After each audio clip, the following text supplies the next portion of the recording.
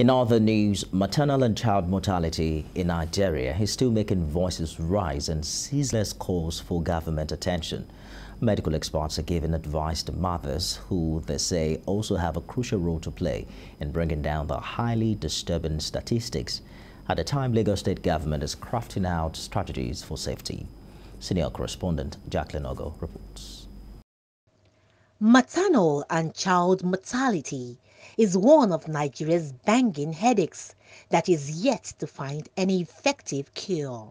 But medical experts say mothers have some crucial roles to play to ensure the safety of their children and their own through some crucial fundamental steps. You need to eat well, fish. If you like meat, not that I recommend red meat, but meat will be okay, as well as vegetables and fruits. And you also exercise, put yourself in good exercise mind and frame and lose weight. Avoid toxics like alcohol, cigarette, cannabis, cocaine, and you can name them. All these things are going to affect you and your baby. Your baby is you. You are your baby, because what you pass on to the baby is what the baby becomes.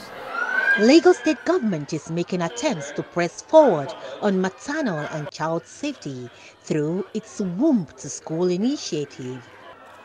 The government is giving nutritional packs and supplements to pregnant women and nursing mothers through its Mother, Infant and Child Development Program being powered by the Office of Civic Engagement.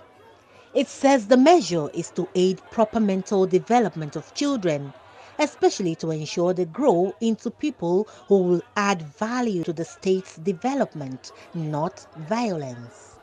This program started as a thought process, and it was taken to him, and we started with the government. And Mr. Governor said, okay, let's do it.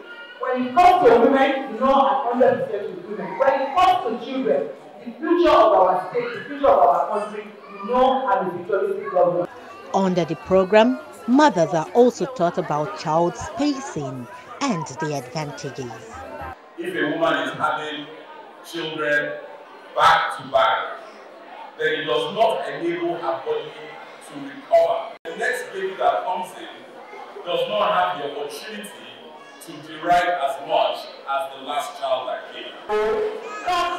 Every year, 814 women out of every 100,000 women die annually in Nigeria while giving birth.